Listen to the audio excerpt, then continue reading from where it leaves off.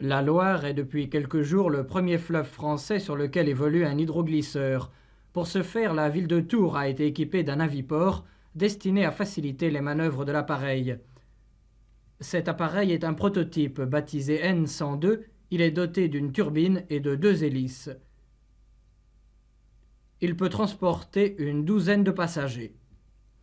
Pour l'instant, seuls les hommes responsables de la construction de l'appareil et de sa mise au point ont pu embarquer.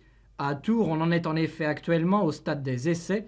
Cela dit, dès la semaine prochaine, le naviplane pourra être emprunté par le public à destination d'Amboise, de Vouvray ou de Langeais.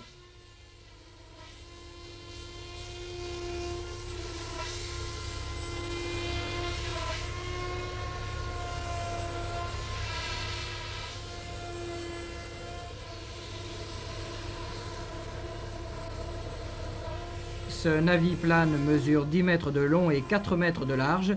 Il pèse à vide 3 tonnes. En vitesse de pointe, l'appareil peut atteindre 120 km/h.